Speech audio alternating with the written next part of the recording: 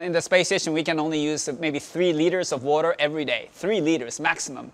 But on an average, people on the ground use 300 liters every day. So water is so precious. And of course, I can live like that using only 3 liters every day in space. But whenever I come back to the Earth, I started to use back again 300 liters. But it's so precious, and space flight always reminds us, the amount of resources that we are spending on the ground. Eating together is very important to get along with each other, but I think it depends on the preference of the crew, actually.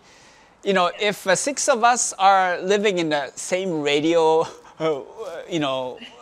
waves or frequency, in other words, if we get up early in the morning or eat together and go to bed at some time in the evening, then it matches the life pattern, right?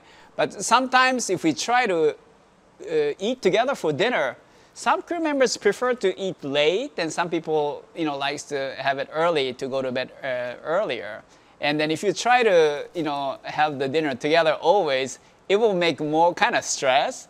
So, it depends on the preference of the crew members. So what we try to do on my third flight, actually we ate all the time together, 3 meals a day, breakfast, lunch, and dinner, because we were in the same wavelength as far as I think the wake-up time and the going bed time. But